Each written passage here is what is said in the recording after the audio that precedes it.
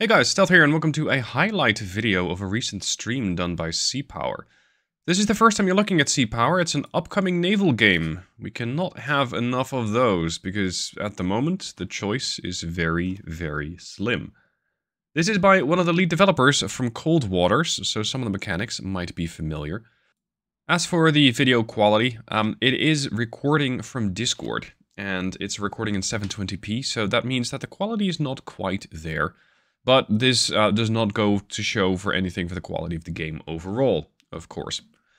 As it was a Discord recording, you're also going to be seeing some pop-ups on the top right-hand side of the screen as people were chatting along as they were watching the stream. Just try to ignore that as much as possible. The stream lasted for 2.5 hours. I've cut it down to some of the most interesting bits for you to get a quick overview of what the state of the game is right now. And as for a release date, they are targeting 2024. So ideally, we'll be playing this sometime later this year. In this first clip, you're looking at an escort mission. The Strait of Hormuz is not a particularly safe place in this particular encounter for your tankers, so you are in charge of a couple of warships to escort those tankers through the strait. If my identification is correct, you're looking at two different ships. This is the Wainwright, CG-26, and we also have the USS Paul F. Foster, Spruance-class destroyer. And of course, we got a couple of tankers. You gotta defend these guys from the aggressors. Now, first thing that pops into view here is the beauty of the game. The graphics look really crisp, even this with this, let's say, relatively lower resolution.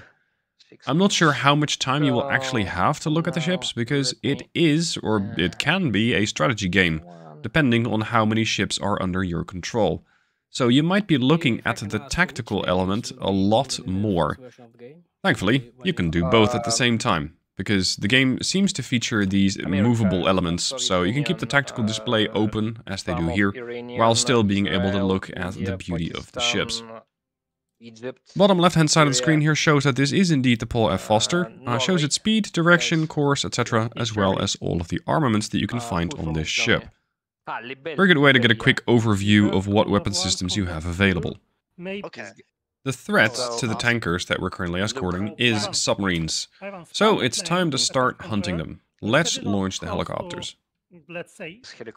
As for controlling said helicopter, you can see you can just click what the altitude of the helicopter should be, and it immediately starts climbing to that altitude. Now, while the helicopters are working on their takeoffs and starting to hunt the submarines, a few things about the game. It's going to feature a dynamic campaign, which means that you'll have warships that most likely persist throughout the campaign, if you keep them alive. And the game will also have custom missions. These are most likely going to be supported by the Steam Workshop, / can be uploaded and downloaded to the Steam Workshop. So even if you complete the campaign, there will be plenty to do. Now, back to more game controls, and I do apologize for the potato quality. You can see that having just a simple right-click on a unit gives you a ton of options, from navigations to what sensors they should have available to joining formations.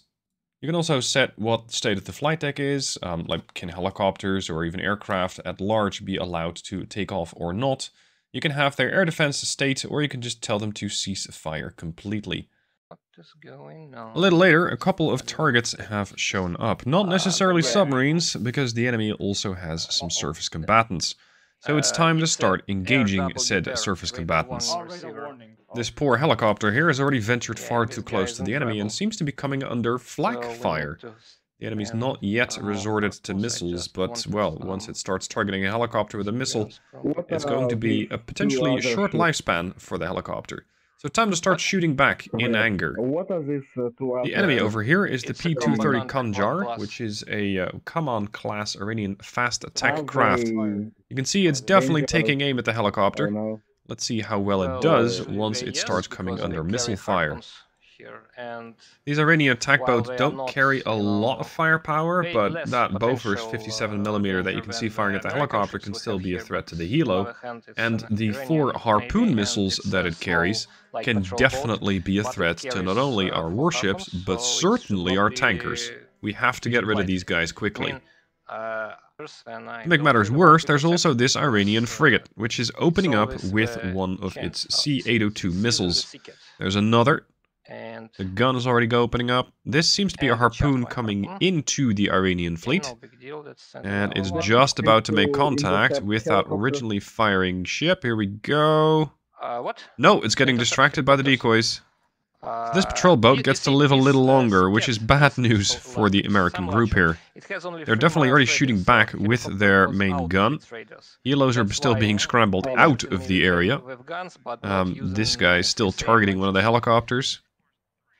Helicopters seemingly being told to flank, potentially to keep good radar vision. Now, until now, the American ships were operating under MCON. Emission control means no radar signals go out. That has just changed, as one of the Americans has turned on its air search radar.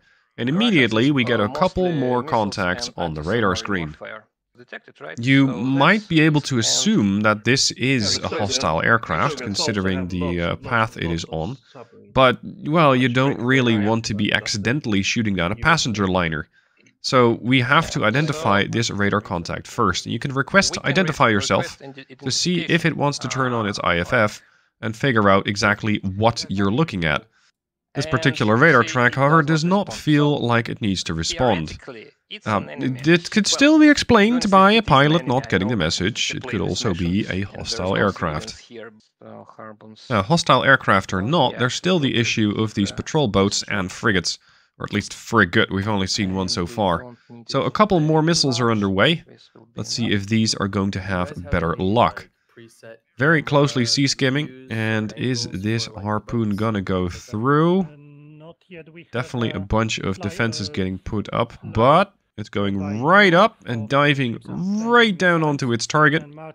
And hit! Patrol boat might have taken a hit, and the explosion looks pretty, but it's still firing, so still considered a threat. This thing might need another dose. You can see in the events log, insofar as it's readable, that the frigate, the pole, was the one that actually hit the track. And, well, it might have hit them, but we're not getting a kill confirmation yet. As the patrol boats and the frigate, or frigates, are getting engaged, there's also another target that is getting a missile. You're looking at an SM-2ER, extended range, going for that air track. Apparently this is assumed hostile. I don't know if we actually have positive identification on that target yet, but a missile has been launched regardless. With all these different targets, both surface as well as aerial, and potentially subsurface, but we haven't spotted any submarines yet, you can see how this game can get a little hectic. Thankfully, as it is a single-player game, you have the opportunity to pause time, just evaluate your strategy, and plan your next moves. Now, by the looks of it, that lone aerial contact we were engaging is not exactly dead, so we're going to engage it yet again. Launch another of the SM-2ERs. As this is a game about combat, it is entirely likely that your ships will take damage, so I'll let the dev explain how damage control works. Damage control here. You have some damage control teams on the ship. You have 5 sections of the ship with the systems.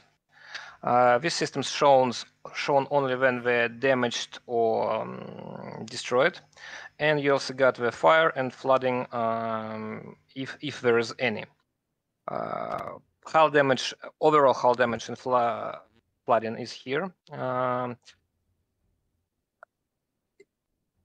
Damage and flooding will be repaired, but like in reality, you cannot fix a ship in the sea. You can patch it, but not fix. So there is a little threshold of damage which can be repaired.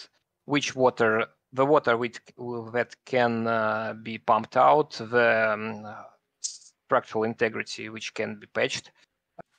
So damage control is definitely another element that you need to keep an eye on. Now, once again, this hostile target has evaded the missile. This helicopter is leading apparently a very blessed life, and once again, another very expensive missile goes up to try and counter it. Supposedly, these missiles cost $409,000 a pop. So let's hope that we don't have to spend too many more millions trying to shoot down one helicopter. Now, on to another tidbit of information that is very useful. How autonomous are units going to be? So, speaking about being defensive, you had mentioned that we'd be controlling a lot of units during some of these campaigns. So is there any level of expectation we can have for the autonomy of our units, either offensively or defensively? You have this weapons free, weapon tight, weapon hold. If I set it to weapons free, it will start popping weapons on everything red in the which is visible using the same logic as the AI. So, for example, here is this guy. It's still not dead yet. Actually, here, have it on another one. Actually, I don't need to kill it, right? And if I want to conserve my ammo, I just will wait till it burns out and sinks. But AI will not do this. AI will try to finish crippled vessels. So thankfully, you can leave some of the target prioritization and target engaging to the AI. You don't have to do all of the steps manually. You can trust that your commanders aboard your ships will pick a target and also, hopefully, take action against incoming hostile missiles. Here's another bit I found particularly interesting, talking about how you can have a wide seeker for your harpoon or a narrow seeker and what the advantages and disadvantages are going to be. Now, the thing is, with harpoon, actually, let me show you. Can't ships say information of your positions to this battery? Yes, I mean, enemy also have a shared vision as a player has. So, like, if those guys will be able to notice and identify my ship, I would be under missile attacks from both ships and ground installation. The thing which is experiment, like, Harpoon is quite a shitty missile because of the seeker. So, look, these three guys here. If I shoot a harpoon on them, usually it was like this. See, has very wide seeker. So in case of attacking these guys, it always be the Elvant because it's the bigger one. All like if I send harpoons at 3 different targets, they all go for Elvant because it has bigger RCS. So in reality, they usually go around it with having pre-launch settings of a wide or narrow seeker. So I have added the thing when you are shooting into a particular target, you will get a narrow seeker. That's why I was able to hit all these three guys selectively. It obviously limits the ability of missile to hit ship if ship change course, and it will be able to evade. But, well, it's a tactics, right? I mean, the advantage of Harpoon is the fire and forget mechanics. You don't have to paint anyone with a seeker. You don't have to reveal your position that you're attacking someone. Also, this missile comes unnoticed until it pops out of the horizon because it flies very low. Since Sea Power is a game that not only covers the NATO side, but also the Pact/Soviet forces side, this is another very interesting scenario. Your mission is to break into the Atlantic. And apparently, they've picked the Strait of Gibraltar to do that through. I was expecting let's say a breakout into the Atlantic through the GI-UK gap, but no Iceland this time around. Anyway, you might need to disable both naval base and airfield to be able to successfully pass the Strait of Gibraltar. This scenario has quite a lot of eye candy. The bottom left-hand side of the screen, it says TAVKR Vilnius. I had to look that up. TAVKR means Heavy Aircraft Carrying Cruiser. So please don't mistake this thing for an aircraft carrier, because it absolutely is not. Much like the new Japanese destroyer. Whereas in the previous scenario you only had a couple of helicopters, this time around on this heavy aircraft carrying cruiser, we of course have a whole flight deck. You can see that this gives you a lot of flexibility in type of loadouts, flights, and you can even set the call signs of these wings, assign them to a squadron, pick how many you want to launch. This opens up a whole new area of the battlefield. Now, since it's an cruiser, you can't instantly launch everything, so your launch order is going to definitely be a strategic decision. Which aircraft do you need to get out first? Which aircraft are going to have to go on, let's say, longer distance missions and might need to arrive before the rest of them? Again, highlighting the modeling here, everything is modeled and aircraft really are shown to be ready for launch. So there is a lot to look into, like the actual visual models. Please, if you are going to be playing this game at some point, take some moments to enjoy and appreciate all the models and all the moving parts that you can see in the battle. It can definitely be an easy option to go to the tactical screen and just see where your blips and blobs are heading, but I think there's a lot of eye candy, and I, for one, am very much looking forward to making cinematic videos of this game. A little bit more naval nerding out here, as you can see that there is a new ESM contact, electronic support measures. This means that something got detected because it's sending out radar waves, or at least radio waves, of its own. You don't always have to be blaring out with your own radar or sonar. You can also just listen in, and that's exactly what is happening here with ESM. So that is another way to be targeting units, or at least detecting them. And then of course they're designated as a track, and then it's up to you to try and identify them. As you can see on the tactical screen, there is definitely no shortage of targets in this particular mission. Or rather, I should say contacts, because not necessarily everything deserves a missile or a shell. There can definitely be, because you are in the Strait of Gibraltar, civilian traffic. How much you're willing to risk that civilian traffic, let's say accidentally or maybe not so accidentally taking a missile, is going to be entirely up to you. A moment ago I said that it is probably quite likely that you might be spending a lot of time looking at the tactical display. Looking at the vast number of contacts as well as moving parts that you have of your own. This is one of those situations where you might actually not have that much time to admire the beauty of these ships. You'll be trying to figure out which track is deserving of attention, which track is actually trying to take out one of your own units and needs to get addressed first. Thankfully, you can of course pause the game at any point and just have a look at the action up close. In this scenario, as your forces, at least your main forces, let's say your carriers, approaching from the east, you have a nice little surprise coming in from the west. This is K-123, that's an Alpha-class submarine. That's the one that can do about 41 knots submerged. Really quick boat. With that, you might have a very nasty surprise awaiting NATO. So you can see that, at least in this scenario, really engaging the enemy in all three domains, if you will. Subsurface, surface, and aerial. There's a lot of moving parts. As the developer started up the scenario, I saw it was a 4-star one. This might mean it is the most difficult scenario, or rather one of the most difficult scenarios that's currently in the game. It has a lot of moving parts, and considering the complexity of the game, at least of this scenario, I think this game is not going to be for everyone. That, of course, on the one hand is very logical, because there is a lot of complexity to naval warfare.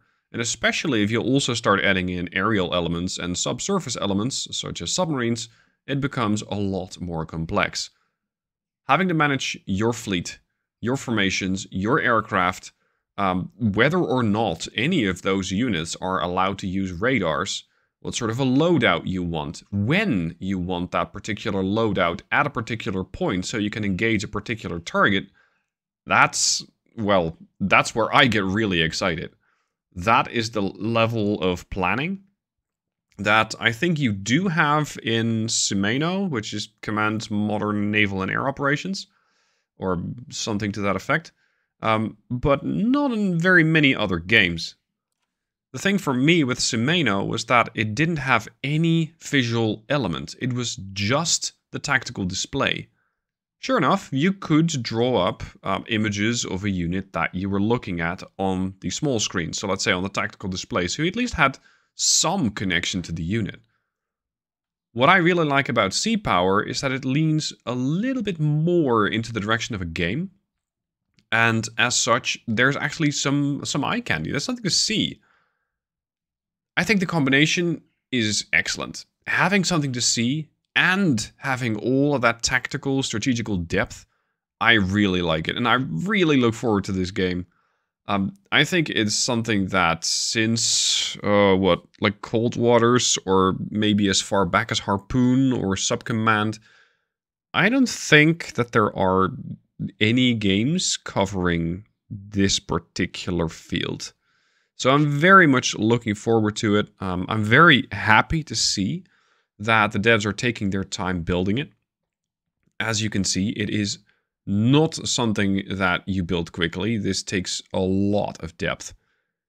And being able to extend, let's say, the lifetime of this game and the replayability by being able to build your own missions, upload them, and download other missions from the Steam Workshop, as well as a dynamic campaign, means that my hopes for this game are really high.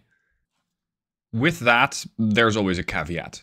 We're looking at a stream that the developer is showing us. The developer is very much controlling what we see. So there might be some elements that are not yet fleshed out, or that don't work as, let's say, we players expect it to work. Stuff like that, we'll just have to wait and see. I hope to get access to the game at some point, so I can give you a much more detailed look at it, a more in-depth gameplay showing. And with that, you'll be able to get an even better opinion for yourself about whether this is something that you want to play or not. Now, down below in the description, there's the link to the entire stream. It is a 3-hour stream, and that means that there is a lot more to see. I just wanted to show you a couple of highlights in this video, so you don't have to go through the whole 3-hour stream. But if you're interested to see more, you can. Click the link down below in the description. What you can also find in the description is the link to the Steam page. If you want to keep following this game, and if you're a naval buff like me, I highly recommend you do, click the wishlist button. It's also a signal to the developer and as such to the publisher that you're interested in the game. And, you know, developers being able to show more wish lists gives them potentially more leverage with a publisher to invest more resources into the game and make it even better. At least that's my understanding of how these dynamics work. Hope you guys are looking forward to the game as much as I am. I hope you guys are looking forward to watching videos on the game, because when there's something more playable for us players, I will definitely be doing that and showing it to you on a video. Thank you for watching. Let me know what your thoughts are down below in the comments, and I'll see you soon for more.